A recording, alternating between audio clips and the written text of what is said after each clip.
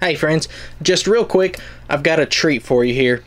This is an old investigation video my dad Johnny Henderson recorded on his camcorder around 2004 or 2005 with me, Gabby, and his friend Jose Agostini, who, if you watched The Braying Beast of Indian Mound, you know he was a researcher in Indian Mound.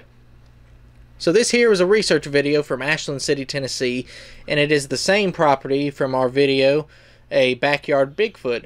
So please check that out. Now, please enjoy this work of my dad, Johnny Henderson.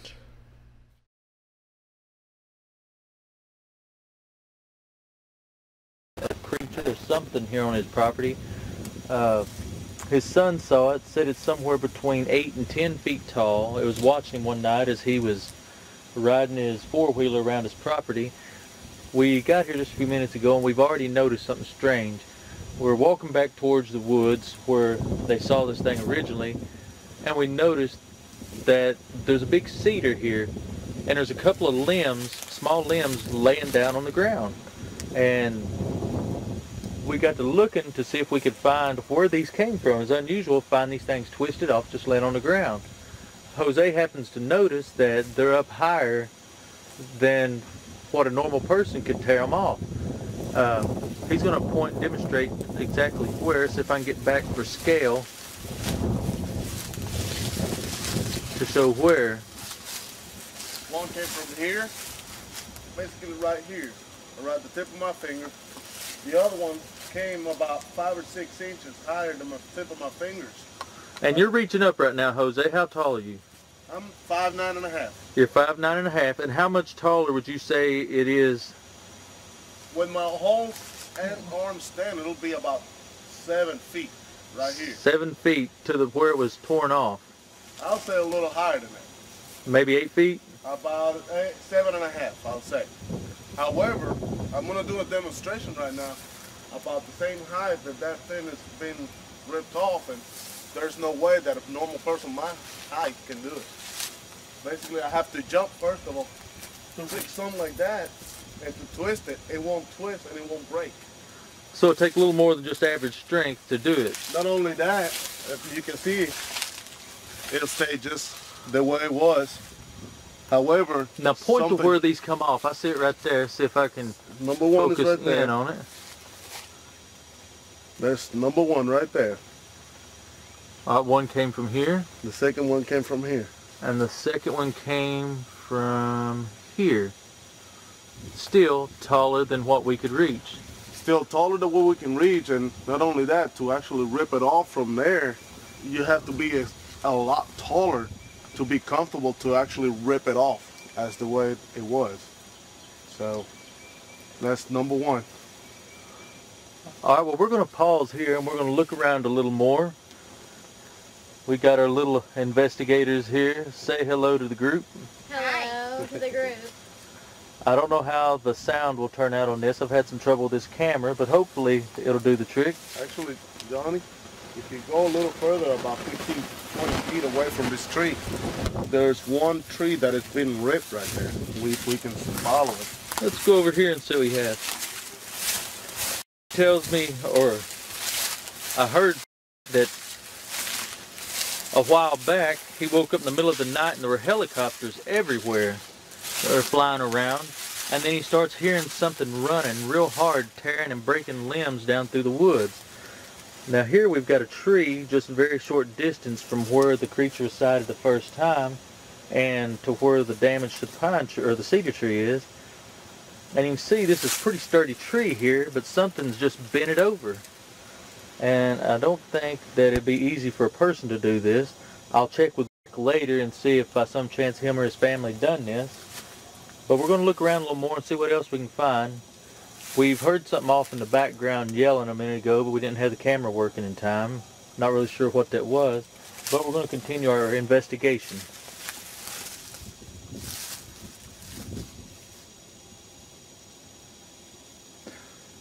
Okay, we're back here. I don't know if you can see this very well. We're about 100 yards into the woods, and we've already come across many things that would seem to show it an occupation by something here. The site we're at now is still in the woods behind house. We come out here to investigate because we heard that his wife has been hearing a lot of things walking in the woods and carrying on. And we come into the woods, like I say, we're about 100 yards in, and the first thing we notice is two trees pushed together to form an X. It's a perfect X. And it doesn't appear that it's possible for it to be storm damage because the trees are pushed from different angles. And they're very sturdy in the ground, what's left of them. And just a short distance away, I don't know if you can see where my daughter's at from here. I'll try to get down. There's another X with the sticks laying together.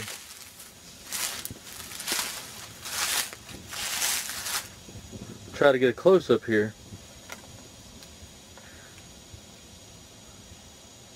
And right beside it, we have what appears to be an arch. We've got a very sturdy tree.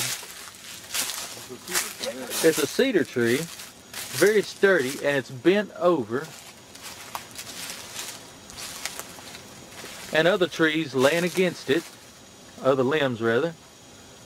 There's nothing really that should have brought this tree down. There's no trees that have fallen across it, and nothing that weighs enough to have bent this cedar over like this. Very bizarre situation down here. Here's the back side of the X where the two trees are pushed together. Jose, would you stand underneath it for scale? So it took somebody pretty strong to push these together. And a very bizarre thing we found over here. Terry and Judy Trainer found a cedar ball at one time. And we found a pile of what looks like, well, I'll just show you. I don't know what it is, but it's cedar strings. It's right over here.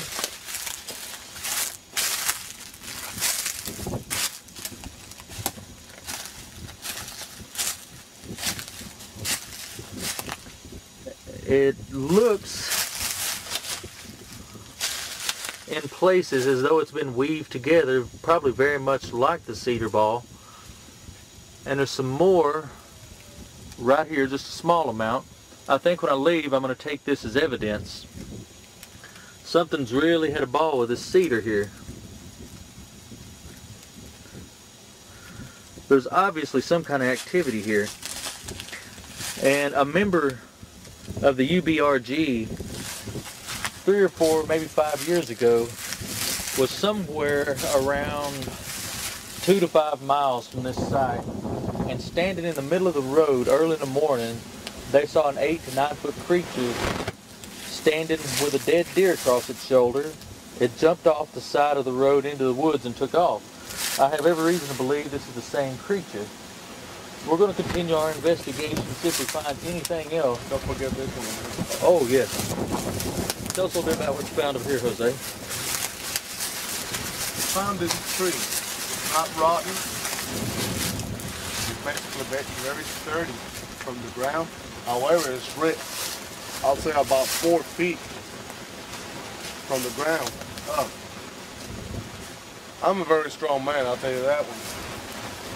Myself, I cannot break it. And if what do you weigh, Jose? I weigh 219 pounds. At times my biceps are 17, so I'm pretty strong on that. And I can still jank this thing from nowhere. Yes, son, cedar ball's there. So I believe that we are in an area where there's plenty of activity. We're going to pause now and continue our search. This is way... Okay, we're here back in the woods close to Rick's house, and we found a number of trees anywhere from 1 to 2 inches in diameter, just snapped across, just broken. And as you can see, we followed the tree down. There's nothing fell on the tree. Nothing that could have took it down in any such way. Jose's tried to break this one even more and wasn't able to. So we just wanted to make sure we included some of those. A great number of these on this property. Talked to a neighbor She said she's lived here 18 years. She hasn't seen or heard anything, but said she's on disability, so she probably doesn't get out a whole lot. So we're going to continue to look and see what else we find. Jose, tell us a little bit what we got here. What we got here is a small tree that is about 2.5 inches in diameter. It looks like it's still pretty much hard. However, it's taken down from the root. Pushed over, huh? It's been like pushed over. However, there's a little branch over here, but that doesn't mean anything. I mean, it's just a piece of branch. It's not as strong. How sturdy is this tree? I can show you. Yeah, it's pretty sturdy. So how does this tree get pushed over like this? It had to be something pretty strong to push like that. Because if I want to do it, if I can jump in the middle of it, I can't even still take it down again. It'll be hard for me to take it down. Well, let's continue on. What is this? Alright, we're here just off from where we found the X's. Is that your footprint? Yeah. Okay. Just off from where we found the big X's in the woods. Now we found a rather large pile of bones. Looks to be cow. I hope that you can see this because it's awfully sunny out today.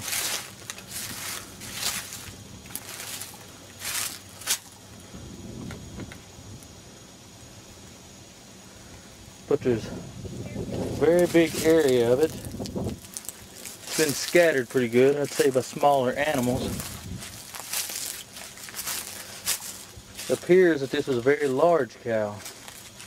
Yeah. Or we're assuming it was a cow. Possibly a horse. You see the skull right up here.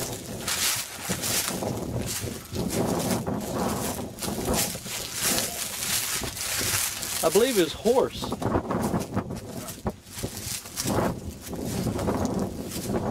I'm taking that skull with me when I go.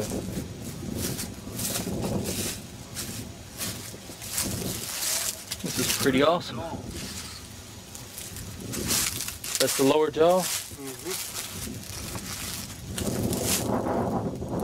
Cow. Black meat. Okay, cow, horse, some kind of animal killed here. Very close to all of our activity. I mean, just you gotta feel the X's. Bones over here. The X's are right back there.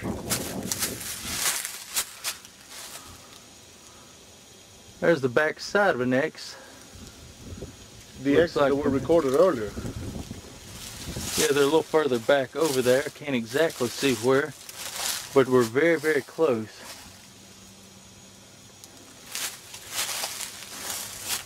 I believe it's more than coincidence, everything we're finding here.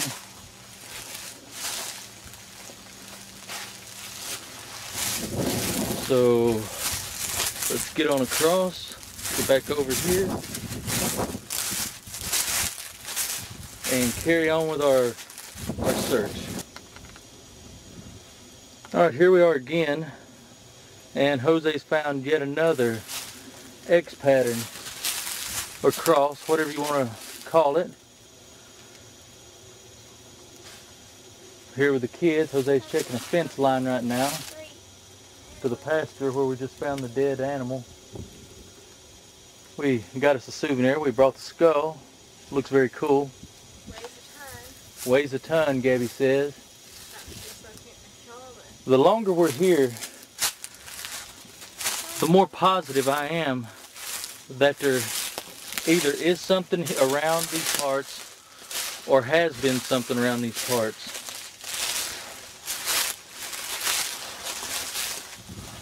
There's just too much for it to be coincidence.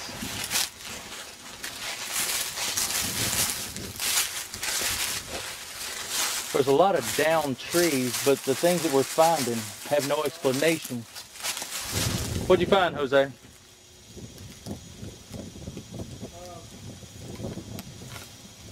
Apparently around here there's not a that they will use wooden posts. However, there's one over here that's been laying in here. It's being laid against the fence. I wonder if that's the number. I don't know. That's pretty curious. About what?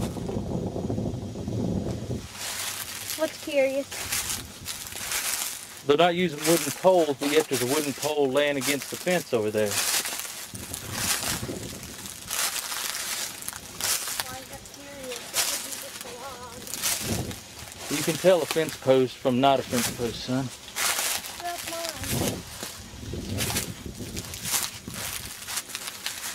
I'm just filming a little bit as I walk. Maybe if somebody watches this film later on, they'll notice something that maybe I didn't.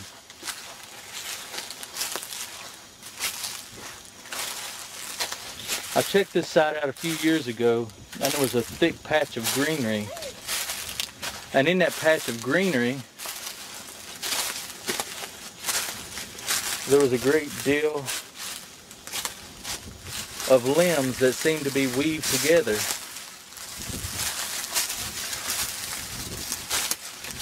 Here's some pretty unusual damage to a tree. Let's see if I can focus in on this where you can see it.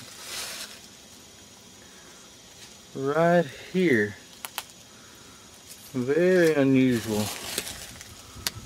Jose, you're going to want to come take a look at this tree. He's up there.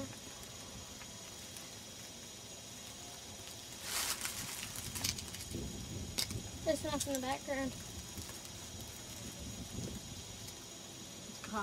Sounds like a motorcycle or something. Sounds like some used for chopping. How about I can get mad cow disease from carrying this? You ain't got mad cow disease from carrying those bones. Okay. Hey, it could be called dry bone. Just like on Mario. It's an enemy.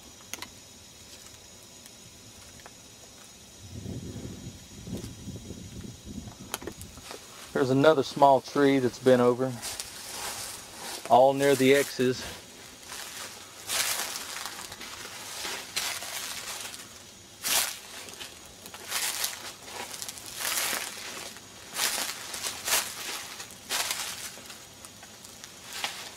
I've not found any tracks this time. Had some possible footprints the last time we investigated this site.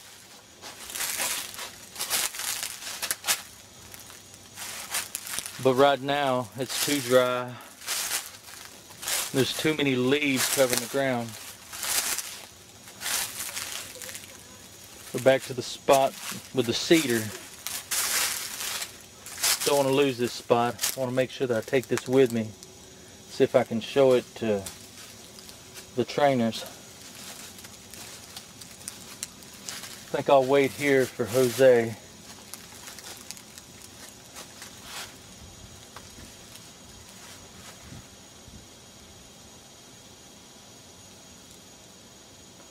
This area is not completely secluded. There's several houses around within, say, a half mile. But the woods are pretty thick where they're at, and there's veins of woods that run different directions and go on probably for miles. We haven't followed them out. I'd like to have permission to go into some of the deeper areas and deeper woods. Well, we're back here at this tree. We thought we had this film, but I apparently didn't take it off pause. Got Jose with me here, and he just pointed out, we looked at this tree earlier, I showed some damage on it. The one, explain the one that you're showing right now is the old one. And the damage on this tree has many layers. I mean, it goes through several different layers on this tree, and it just looks like a rotten tree. But this tree is really very fresh. It's very, very thick bark, and the damage goes all the way down. And what's unusual about this damage is that Jose done an experiment right here, which we thought we filmed, We tried to see how we could damage this tree. And there's damage right up here, probably about 7 feet tall, or 7 feet up. It's old damage, which we couldn't reach. But something's damaged the tree there, and it's got fresh damage all the way down. Now Jose tried to see how durable this tree was, if this could just be chance rottenness. So he's beat it with a pretty sturdy stick here. I'm going to get back and let you watch the experiment again.